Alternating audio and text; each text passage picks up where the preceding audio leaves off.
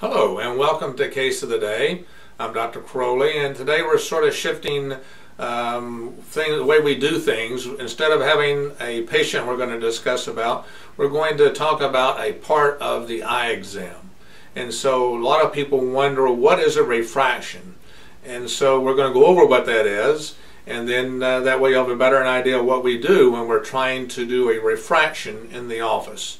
So when you come in for just a regular eye exam, then typically we're going to also check to see how your vision is as far as what your best correctable vision is. Because going by a best correctable vision, we're trying to know the health and status of your eye. So how we determine your best correctable vision is we put you behind this machine, and this machine has all the lenses that we could prescribe as far as glasses go, and you get behind there and it's pretty boring, and we say which is better, 1 or 2 or 7 or 8 or whatever, whichever way that technician or doctor likes to refract. But we give you an option of 2 different lenses, and then you tell us which one is better, and we keep changing this around to then provide you the sharpest, best vision we can get. And then we know that is the health of your eye as well, because if you see 20/20, then we know your eye, at least from one standpoint, that is pretty healthy because you have a normal vision. And so we base a lot of what we do, tests we do, or how concerned I might be about the health of your eye based on your best correctable vision. Many years ago, maybe 25 years ago, Medicare decided that a refraction is not a medical part of an eye exam.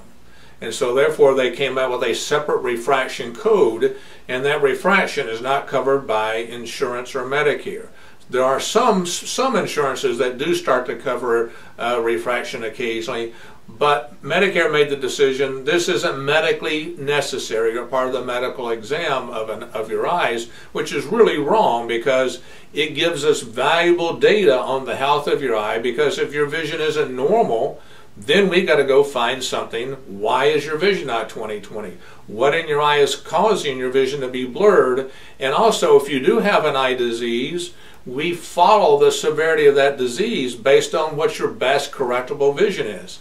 If we're using glasses that are old and checking your vision, we don't know whether your vision is blurred because the glasses are wrong, or we don't know whether your vision is blurred because you have an eye disease. So that's the reason why doctors are always trying to do this test or refraction, is because we want to know what your best correctable vision is, because that helps us monitor the health of your eye.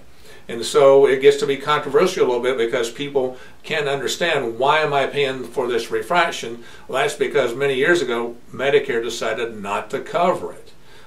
So if your doctor wants to do a refraction, then in most cases a wise thing to do, because we get that information. If your vision is 20/20 with your present glasses and you're happy with your present glasses, then it's not necessary that you have a refraction done. But if your vision is not 20/20 and we want to know what the best correctable vision is, then a refraction is really a medical refraction, not just a refraction for glasses. We use it as a diagnostic tool.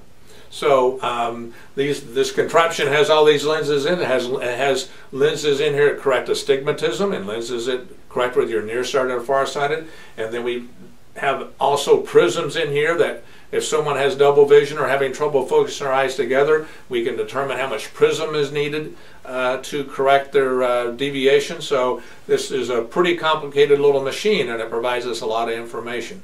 So now that you know what a refraction is, you could just have a refraction solely because you want to get glasses or help with a contact lens prescription.